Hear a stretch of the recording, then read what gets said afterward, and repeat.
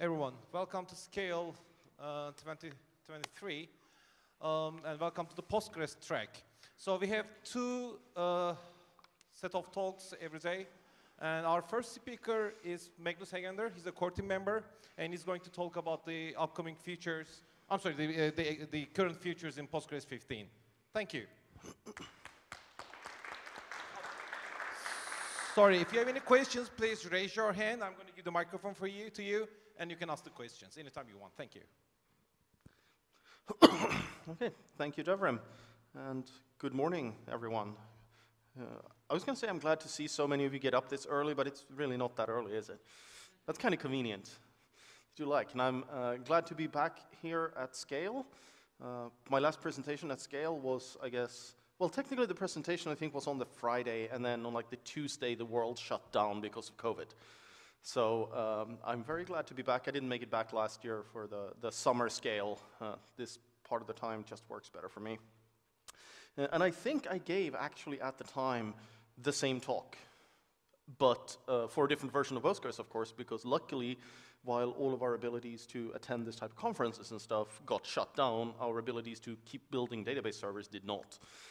And we kept pushing out approximately a version a year of Postgres. So today, I'm going to talk about Postgres 15. That's the version that is out there that you can be using today. If you want to be more, living on the edge, tomorrow I will give basically the same talk, but about the upcoming version of Postgres that does not actually exist. So it'll be a lot more speculation then. This is about stuff that actually does exist in Postgres 15. Actually, who's already using Postgres 15 in production today? Okay, it's not that many. And I recognize several of you as being Postgres contributors, so I'm not sure how much you count in that particular question. A few words about me. As Devrim said, for Postgres, I'm a member of the Postgres core team. I'm one of the committers, though in fairness, I didn't do much for Postgres 15. And I'm serving as president of the board for Postgres Europe, which is the European mirror, sort of the Postgres US organization. The Postgres US organization is the one that's putting on these 2 days of Postgres tracks during Scale. When I'm not doing, Postgres community work, I work for a company called Red Pill Linpro. We're an open source services business in Scandinavia, so I'm based out of Stockholm in Sweden myself. So, enough about me, let's talk about Postgres. And specifically about Postgres 15. So first of all, Postgres 15 started working. If anyone of you seen me do these talks before, yes, I have the same timeline. It has been surprisingly consistent. Postgres targets a major release once a year. And we split up the development schedule of these releases in something that we call commit fests, which is just our term for how we do iterative development. In theory, everything's in theory, right? In theory, we spend a month building features, and then we spend a month reviewing those features and committing them to Postgres. Now, the terminology commit fest really comes from the way that the Postgres project uses the term committer, which is based on the old days of CVS and SVN. Right? Today, in the world of Git, what we're really talking about is merging, but terminology, we still call it the commit fest. So for Postgres 15, work really started in June of 2021, which is when we branched off what was then supposed to become Postgres 14. And we just declared, I just like the way that we do this part in Postgres, right? We just create a branch in Git and we name it release 14 stable. And that way, it's stable. Like, you should try that with your software. Like, if you can't really finish like testing and all that stuff, just create a branch called stable and everything will be fine. And then we kept going. We had a commit fest in July, in September, in November, in January, and in March. In June, we had the beta version out, and then we had the release version out. I forgot to update my slides when we put out the release version. I've given this talk several times since we did that, and I always forget it. We put the release out at the beginning of October, which is the target for these Postgres releases. You can expect a new major version of Postgres approximately in the September-October timeframe of every year. So what did we put in there? I usually try to, when I make these presentations, I try to split them up a bit. I talk about DBA and administration feature. I talk about SQL and developer features, and then we're happy to have a debate over beer tonight discussing what really is the difference between a DBA and a developer in today's world. Are these really separate roles? But I just, SQL is things exposed at the SQL level. Then we talk specifically about backup and replication features, and of course everybody's favorite, performance. But before we get there, things that break. Okay, Postgres 15 is not one of the bad ones. We've had a couple of releases that has caused a lot of grief in breaking changes. There aren't many of those in Postgres 15. Postgres front-end tools have dropped support for Postgres older than 9.2. Who's using Postgres older than 9.2? Like, please, no hands? Okay, good. Like, this is really old stuff. But yes, if you were using Postgres 9.2, like, you've now lost the ability, because the way we do upgrades in Postgres from, say, 9.1 to Postgres 14 is you would use pgdump from Postgres 14. You can no longer do this with 15, so you would now have to do your upgrades in multiple steps. But of course, you shouldn't be using such an old version of Postgres. It's been end of life for many years. We've dropped support for Python 2 in PL Python. This one I've actually had a couple of my own customers run into. Most of them ran into this problem when Debian and Ubuntu dropped support for Python 2, which happened earlier. But the entire language of Python 2 went end of life in January 2020. So if you have, and you want to do this upgrade, if you have stored procedures in PL Python 2, the way to do it is upgrade them to PL Python 3 in your old version of Postgres. And then get rid of PL Python 2 and then upgrade. Because once you are going to Postgres 15, it's just not there. Now, the thing that really might break some applications, and actually it should, is the public schema.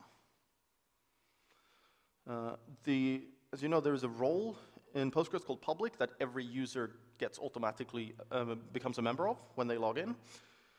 This role used to have permissions to create objects in the schema named public. It no longer has that. So that means any user in Postgres, if you didn't do anything in particular, you just did a create user, they could create tables in the public schema. They can't do that anymore. Only the role PG database owner can do that. So you need to assign explicit permissions. Now, requiring the assignment of explicit permissions for people to create things is actually a good thing, but it may break things. Right? It turns out this will not be a problem if you read an old Postgres security alert from years ago which told you to revoke this permission. And if you then also remember to do that on every database you installed since then, which you probably didn't. The role public does retain usage permissions, so we only restrict them from creating objects in the public schema. They can still use the objects if they're in there, provided they have permissions on the individual object. Another thing to remember about this one is upgrades. If you upgrade to Postgres 15, the old permissions will be included in the upgrade, so you will have to go in and actually remove this yourself. But if you do a new install on Postgres 15, then you will get these new permissions. And Postgres has finally removed the idea of exclusive backup mode. This is a special way to run the file-based backups in Postgres. It has been deprecated for something like 10 years, and now it's actually removed. If you are using one of the major backup tools for Postgres, like PG Backrest or Barman or one of these tools, they've all been upgraded to use the proper APIs years ago. You will not have a problem. If you wrote your own backup scripts, well, this is an excellent time to replace them with one of the backup tools that is much better than your script. They're certainly much better than my scripts, because they are often not using that. Or if you use the tool PG-based backup, it has, from its very creation, only used the non-exclusive mode.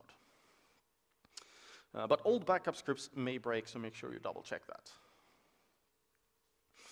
Okay, so that's things we broke. Let's look at things that we added. That's really, you don't upgrade just to get the things we break, right? You usually upgrade to get something that's useful. Couple of smaller things on the DBA and admin things.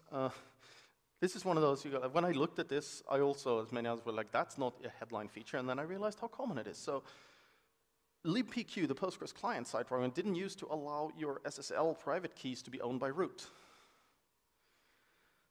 The server did, but not the client. And it turns out in these days of containerized worlds, we run a lot more things as root than we used to do. And it's no longer the same kind of problem that it used to be. So this will just work now. It just makes life easier. You may have caught through a couple of releases, Postgres has been adding something we call predefined roles. These are just global roles that we add to the Postgres system that you can grant to your users instead of giving them super user. The long-term goal here is to chip away so that you never have to grant super user to anyone, because super user is very dangerous. A new one in Postgres 15 is just called PD checkpoint that allows this user to run checkpoints. Prior versions of Postgres required super user to do that. Small thing, useful in some cases, it also shows this pattern of there is a progress. Postgres 16 will do more on this, and we keep adding more of these roles. Because don't ever grant super user to anyone. Preferably not yourself either. We have the ability, very basic permission systems on GUCs. Wonderful Postgres terminal. Who actually knows what a GUC is when I write it like this? Okay, I see two people who are not known Postgres contributors. So GUC is one of those silly things. In Postgres, we like to talk about them. Everybody knows what they mean. These are configuration parameters. I think the name comes from something like Grand Unified Configuration from years ago, when Postgres used to have all these things split up in different sections for you as a user and in different sections in the code for processing them, and it was all unified, and then they were named internally in Postgres Grand Unified Configuration. And we still call them GUCs, and that's silly. But what we do let you do is we let you reduce permissions on super user GUCs. What does that mean? Well, it means that we can change the requirements. For example, the parameter track functions require super user to change it. Well, in Postgres 15, you can now say grant set on parameter track functions to Joe. Now Joe can change this parameter. You can only go one way. You can't restrict things, like you can't revoke it, but you can grant them. So something that previously required super user no longer requires super user. And you can also grant alter system, which will allow the user to make a permanent change to this parameter. Now, grant alter system on parameter track functions to Joe lets Joe do alter system set and change this parameter in a permanent fashion. So again, the small things would chip away at removing the need to be super user, because we really don't like that. Useful parameters added for memory sizing that are not parameters that you set. We're just using the parameter system as a way for you to get a value. We have something called shared memory size, that if you show this parameter, you will be told what's the total requirement of shared memory of Postgres right now. For the main server with all of its difference, so this is not just shared buffers. You'd go like, well, I already have shared buffers, but Postgres puts other things in shared memory as well. Extensions can put things in shared memory. Things like that, they're included in this. And then you have shared memory size in huge pages. Don't you love these parameter names? It's a wonderful thing, right? Designed by committee. How many huge pages would you need to do this? And this has been a classic problem in Postgres, right? If you look, it's almost embarrassing. If you look in the documentation and you go like, oh, if you want to enable huge pages, it's basically run this command, look at the error message, and reconfigure the system based on the error message by looking at some things in /proc and things. So Postgres can now do this for you and tell you how many huge pages you need to get this working. And combining this with the -c functionality to the Postgres binary means you can show these values without actually starting the server. So you can, in this case, in the bottom example here, for example, Postgres.c shared memory size in huge pages, 72 says, for this server to start, you need 72 huge pages available and configured in your system.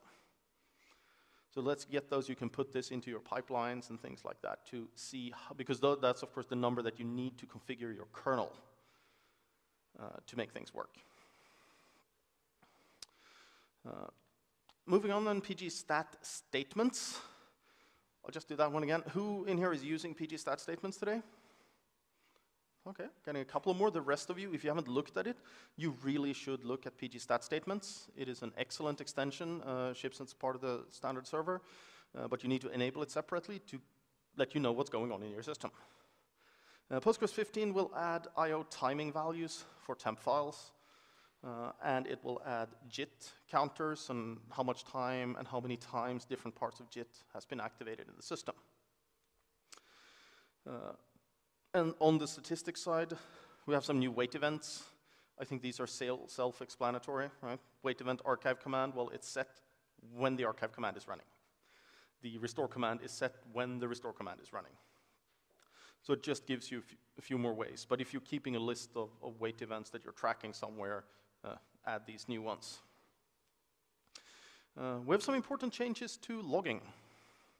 First of all, the Postgres startup process. So when Postgres is, well, starting, or if it's crashing and coming back up from a crash, will now tell you what it's doing. It will do so every log startup process interval seconds, by default 10 seconds. So if Postgres takes longer than 10 seconds to start, it will start logging, telling you what's going on, telling you that, oh, I'm still recovering from the transaction log, you know, please hold on. So you don't have to sit there and go like, is it doing something? Did it hang? Where's my database? Am I going to get fired? We'll also change the default values of log auto vacuum min duration to 10 minutes, which means that every one of your auto vacuum processes triggering off in the background, if they take longer than 10 minutes, it'll go in the log file. And we've turned on log checkpoints by default, which means in the default configuration, you will now get a line in the log every 5 minutes telling you about the checkpoint status. These are probably, in most ways, good defaults, but you just need to be ready for them, that suddenly, if you're one of those people who, you know, put filters in and set alerts whenever things show up in the log file that you didn't know before, like, yes, things will now show up in the log file. The fact that these checkpoint logs or auto vacuum logs show up is not a problem. It's perfectly normal. Doesn't mean you have a problem. We have a new logging format. The configuration of it is, it's again one of my pet peeves because I think it's really stupid the way we do that in Postgres. Sorry to the people who did it, but you set log destination to JSON log and then you get a file. And it will be in JSON format. We've basically overloaded the destination and the format into the same parameter. There are technical reasons for why we're doing that. I just think it's silly. So, you know, I use my chance to stand up here and tell you that I think it's silly. It works exactly the same way as the CSV log format. If you're using that today, you set log destination equals CSV log, and you got your log files in the CSV file, and now you get it in a JSON file. We have a lot of our modern log management softwares that really like to ingest JSON because every log row has its own schema included. So if you're working with one of those systems, logging natively in JSON can just make your life a lot easier in dealing with those. We've added something that we call security invoker views. By default, a view in SQL and a view in Postgres will run with the permissions of the view's owner. So if I create a view that joins two tables, and I give you permission to query my view, your permissions will be checked against the view, but when the underlying tables will be checked with my permissions. That's what we actually call a security definer. And that's the default, and that's the only thing we've had for views before. Now I can say create view with security invoker equals true, at which point it will actually use your permissions to check the underlying table permissions as well.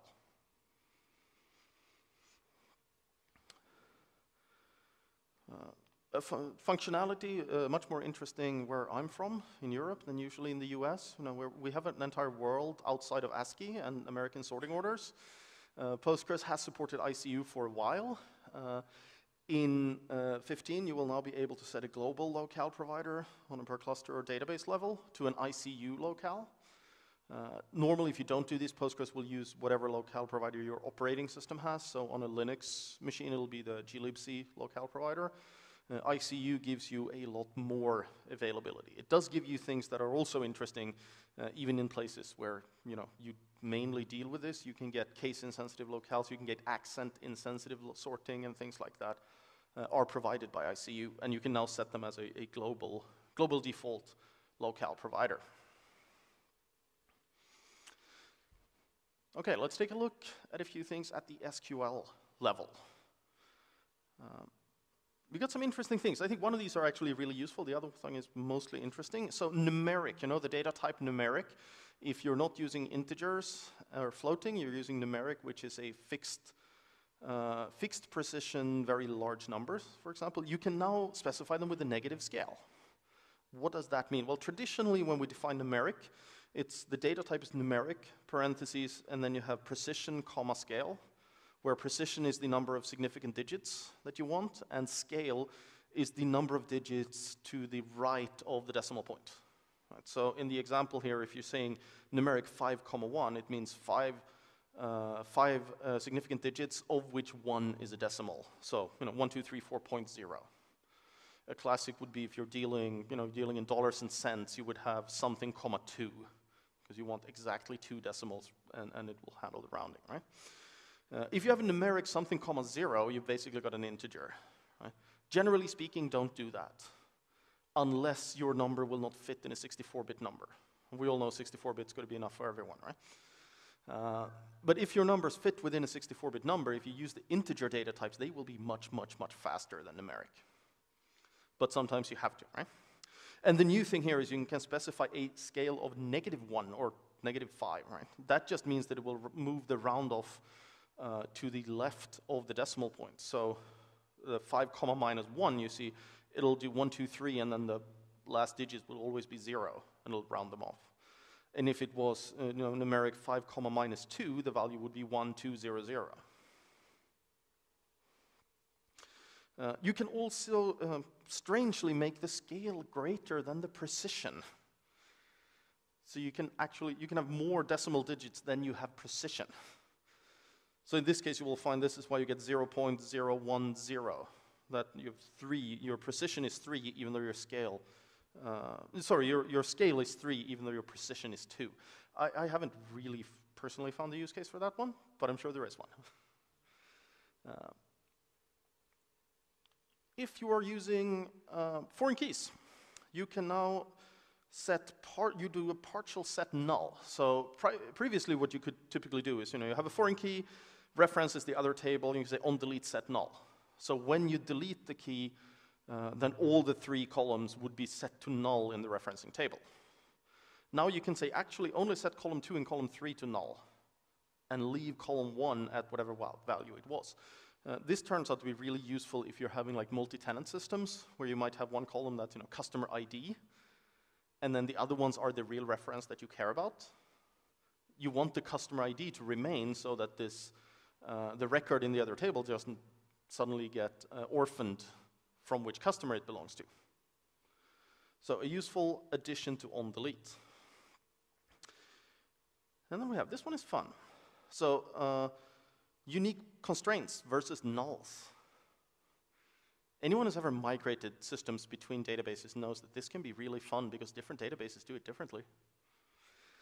So assume this case, create table U, A, int, unique. Okay, we're putting unique values in this table. We insert the value 1. Then we insert the value null. Then we insert the value null. What happens? Right? There are 2 possible outcomes here, right? Either it says everything's fine, or it says unique violation. You can't do this. Okay, who goes for it goes in, everything's fine? Okay, who goes for unique violation? Okay, a bit fewer people. Who goes for I have no idea, that's too complicated for me? Okay, there you go. So you can tell from this which databases people are coming from, right? What Postgres does in this case is it allows it. SQL Server, for example, does it the other way around. Really annoying.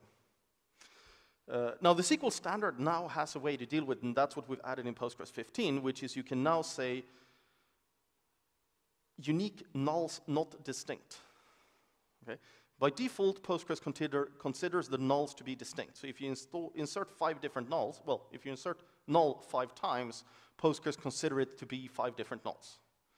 But if you say null's not distinct, it means suddenly that in the uniqueness check, null equals null. And we do the same, we insert the u, we insert the null, we insert the null, and now we actually get a uniqueness fill. I've seen a fair amount of systems that have bugged out, that relied on this behavior when they were migrated into Postgres, and the developers did not realize that this is not how Postgres behaves. So this is a way, I'd say this is mostly useful when you are migrating systems from databases that behave in a different way. But that could also be that I'm colored by how Postgres has done this forever, and I think that's just better. And then, of course, on the SQL level, it's hard to get by without the main headline feature on the SQL level of Postgres 15, which is support for merge. So what is merge? Well, first of all, merge is not a replacement for onConflict, right? You can somewhat solve similar problems with merge as you did with onConflict, but there really are different problems, there are different solutions. You can use merge to solve the onConflict problem, but it's kind of shoehorning it in. And you can use onConflict to solve part of the merge problem, but that's also really shoehorning it in. OnConflict is designed for upsert, right? The specific insert, onConflict ignore, or onConflict update. Sorry, onConflict do nothing is what we ended up saying. Merge is for merging. And the scary thing about merge, which a lot of people don't realize, and I think this is actually written in the SQL standard, that it's okay that merge is not atomic. And the whole point of this onConflict technology is that it is atomic. Like, you cannot get a unique violation if you use the onConflict syntax on your inserts. In merge, yes, you can get unique violations if there is concurrent activity that changes the table while you're running. But what it does, it's great for merging a data set with another data set. It could be you're loading more data into your system and you want to merge it with whatever data you have there. The basics of how merge works is that it talks about a target and a source. And it joins them together, and it defines a set of rules for how to transform the data from the source into the target. It can modify the target, or it can add to the target. It can't actually delete from the target the way that it is now. So a simple example of how this looks. So we start by saying merge into target. Okay, target here is a table name, of course. We say merge into the target. We're going to alias this as T because then it fits on the slide. And then we say using changes. So that's our source table. We're saying, okay, take the changes that are in my changes table and merge them into my target table.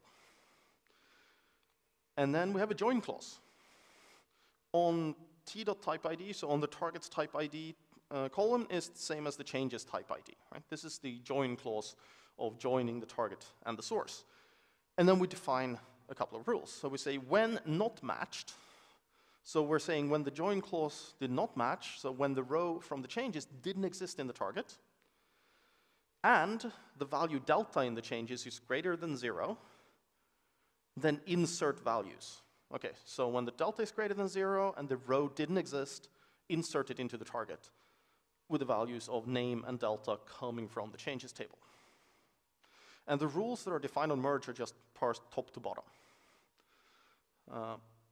Okay, so if that was not the case, if either it was matched or if the delta was less than 1 or less or greater than 0, well, then we'll say, okay, when it's matched and the value of t.num, which is what we're storing in t, and the delta is greater than 0, then update and update the number.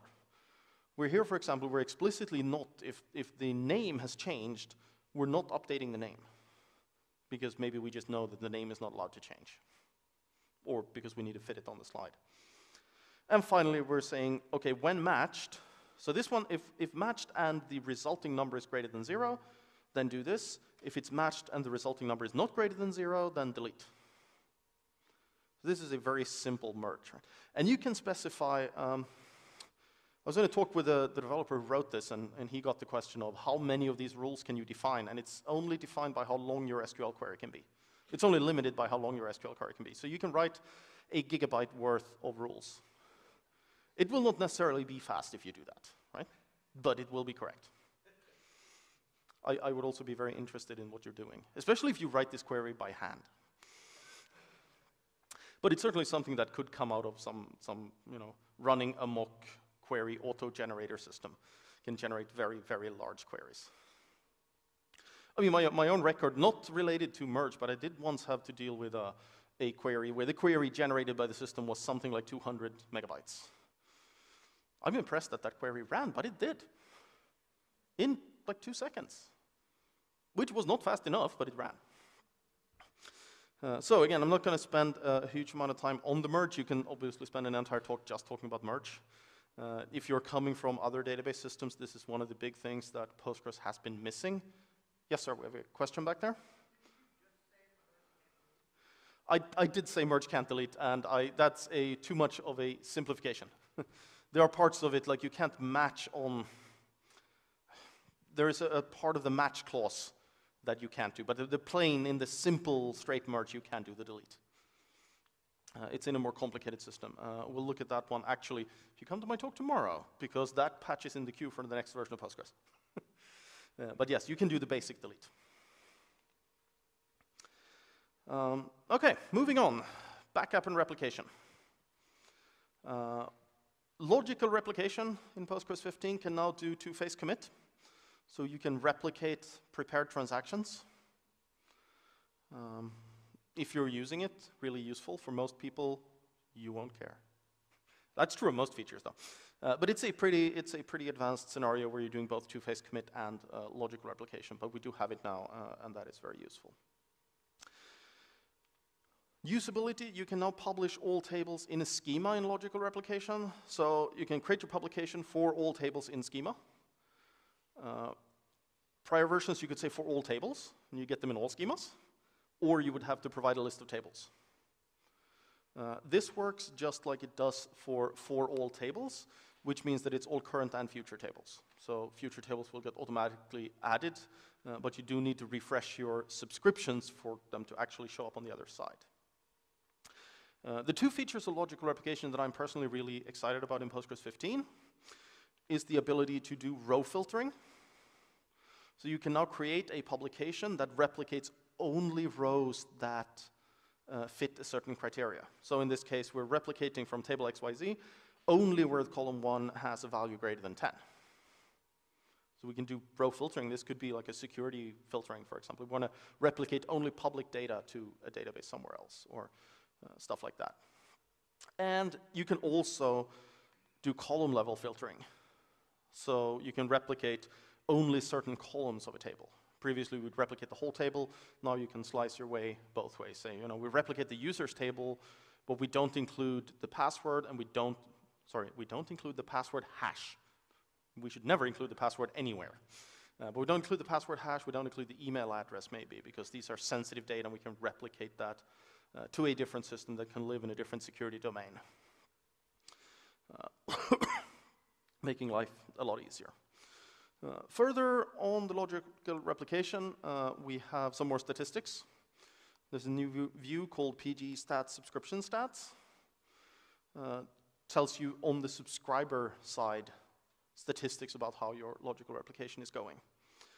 There is a new option that you can set on a subscriber related to that is called disabled on error. The way it works right now is if your subscriber gets an error, say it's replicating data, and you had put some invalid constraint or something on the receiving side, and it failed to insert the data because of a foreign key violation or something like that, Postgres will just get stuck in a loop and retry until you fix the problem. If you turn on this disable on error, then when this happens, it'll just disable that subscription and stop trying. And then you can go in and fix the problem and then re-enable the subscription. At least avoids a lot of log spam from things like that. Obviously, these are things that shouldn't happen. Speaking of things that shouldn't happen and features you should never use, except when you really have to use them, right, is you now have the ability to skip a transaction on a subscription. This is really dangerous, right? If you expect your data to be consistent, don't use this unless you really know what you're doing. But it lets you do things. I mean, the idea is it lets you do things like, oh, this transaction fails to replicate because of something that I know, and I know it's okay. Okay, I'll skip past this. But it does let you skip past anything you want. You can put anything in there you want, right? So you say alter subscription, skip, and you give it a new LSN, so a log sequence number, a position in the log, and just say, everything being now and this point in time, just ignore it. Just go. Yes, question in the back.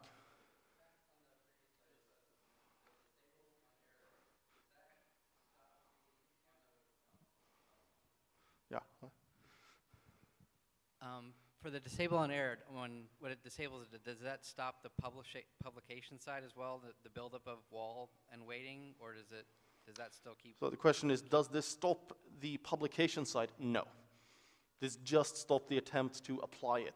Because you might have another subscriber that's receiving off the same publication, and yeah, that one will keep running. Okay. Okay. So yeah, this one, obviously you can. If you skip past parts of your replication, the rest of the replication may also not work, right? Because it may have been relying on things that you just decided to skip. So, but yes, it can be a way out of a tricky situation if you really know what you're doing. But, you know, this is, I feared, I haven't seen too much of that, but I feared this was going to turn into, like, you know, we have the PG reset wall command, that far too many people go like, oh, I have any problem with my transaction log, so I'm just going to run PG reset wall, not realizing that that is intentionally corrupting your data. And we've been way too leave on people there. Yes? So one question on this as well.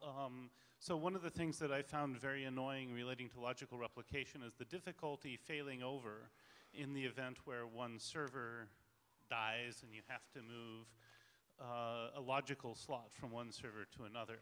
It seems to me that being able to reset the LSN for this might actually be something that would give us some real workarounds in that case. Or does that kind of match your expectations also?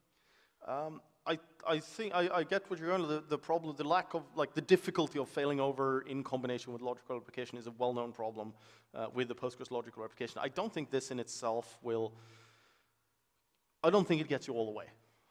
But it can give you another tool in a very dirty toolbox for working around that problem. But it doesn't solve it. We need a real solution to the problem, and we don't have that right now. We have some additions on the base backup side. Postgres can now do server-side compression.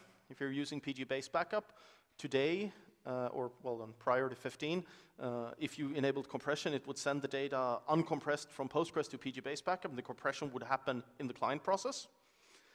If they're running on the same server, who cares? But if they're running across the network, the difference here is you can now make it do compression on the server and then send it over to PG base backup. You can even combine it with a client-side decompression if you're, for example, setting up a new replica over a metered connection. You can have the Postgres server compress it, it gets sent over, and then PG base backup decompresses it. It's interesting, for those of us who were around, like, there was a time when people paid by the megabyte for their internet connectivity, and then they didn't until they, for example, need a satellite link. I guess potentially unless you're using Starlink, but like all the major, like, global satellite link providers, they charge a lot of money for every byte. This can save you a lot of money in those cases. PG base backup has received support for something called base backup targets, where you can just design, so you can run PG base backup. The default is the target is client. Then the data is sent to the PG base backup client. You can also use a target of server, where the server writes it directly. And you can use a black hole, which means you're taking a backup into a black hole. That's really just a testing feature.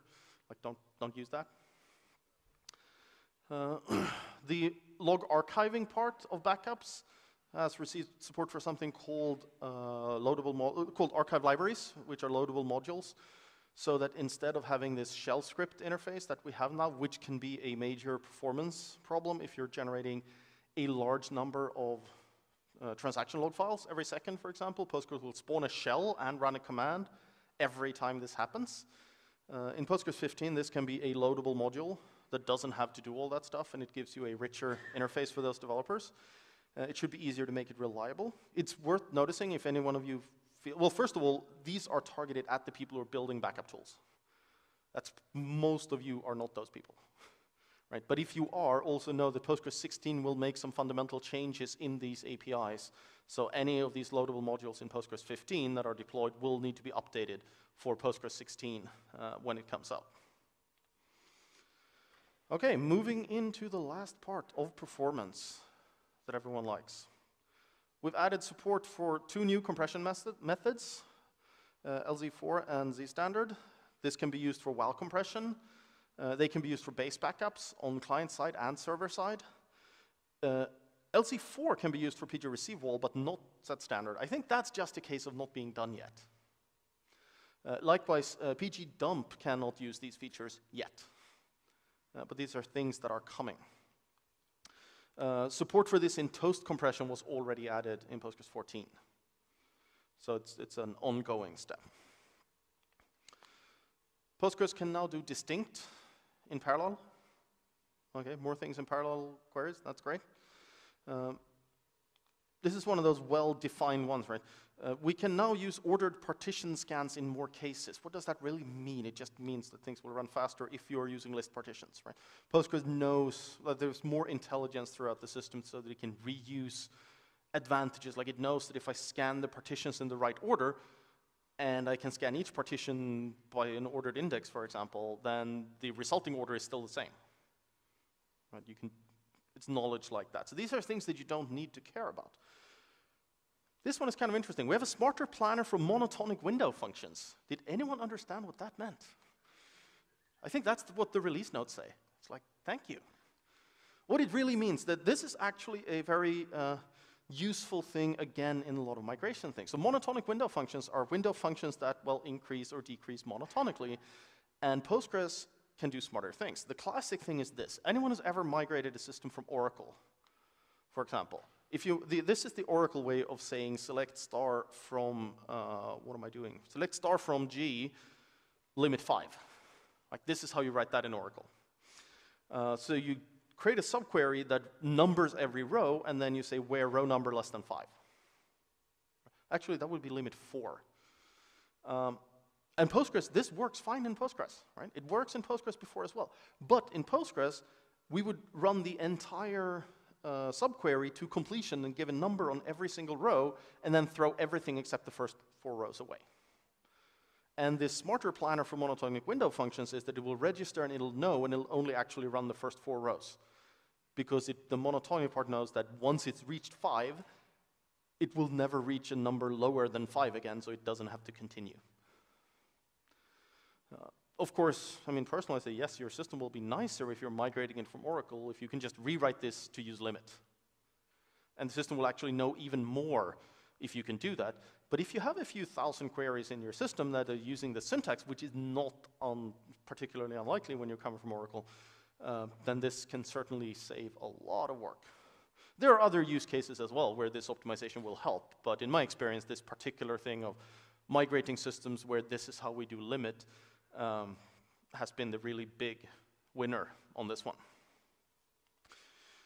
The Postgres statistics subsystem has been completely rewritten. This is the one about usage statistics. So we used to have a statistics collector process, right? And we would send statistics information to it using UDP over localhost. This is why Postgres wouldn't start if you didn't have a working localhost. It doesn't do that anymore. It's now stored in shared memory, much less overhead. The stats collector process is gone, right? So this is no longer a problem. If your system starts and there is no longer a stats collector, that just means you upgrade it. If you did that previously, a different problem. This means, and we will see some of that coming up in newer versions of Postgres as well, given we have lower overhead in the statistics system, we'll be able to add more statistics for you to look into your system and see how it works. The user interface of this has not changed. So your queries are still the same to view the statistics info. We now do prefetch during recovery using fadvice, as it's called. Basically, we will initiate asynchronous I/O for future WAL. This is operating system dependent. It's only supported on some operating systems, the ones we generally call Linux. Like it's not supported on Windows, for example. It will just make recovery run faster. This is a big problem that people are chopping away at. Postgres recovery is slow. this can be a big problem. And this is one of the things that we can do to work on it. Of course, having said that, there's always going to be more. I know we have a couple of Postgres contributors in the room, and at this point I usually like to say, if I didn't pick your feature, I'm sorry, but we are running out of time. You can't add them all. There are hundreds of things in each Postgres version. There's a lot of small fixes. There are a lot of performance improvements, all sorts of things like that. I'm going to skip by my traditional please help slide, because that one says please help and download the beta versions. There is no beta version. We're in production. We have put out 2 minor releases. Just go upgrade, and you'll get to enjoy all of these lovely features. And with that, I say thank you for paying attention and opening the floor up to any questions. Thank you.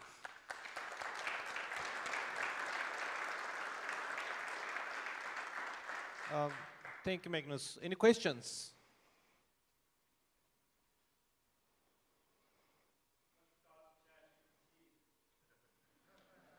Not included in Postgres 15.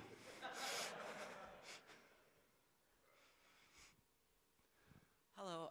So are you working with the managed cloud providers like Google Cloud to know, and do you have like an estimated timeline of when those cloud providers put out the version 15?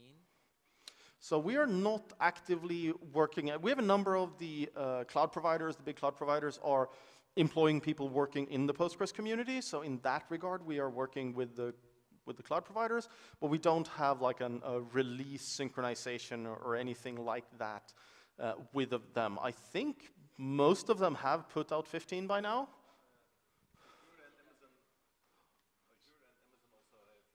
Sorry, yeah, Azure and Amazon at least are out on 15. Google is not yet? Okay. Yeah, Google is in this regard the one that is by far the least represented in the Postgres community, right? There is a lot of people from AWS that are also active in the Postgres community. There are a lot of people from Azure who are also active in the Postgres community, and I think there is like one person from Google Cloud who's semi-active in the Postgres community, right? They're much more over on their own side. So we know a little bit less about that. But in general, for AWS and Azure, we also don't have any release synchronization. So we will not be able to tell you when they will put out their versions. Sorry. Any other questions? So thank you, Magnus. Thanks for joining us. Thank you. So thank you. Our next talk is at 11 a.m. So stay around here, please. Thank you.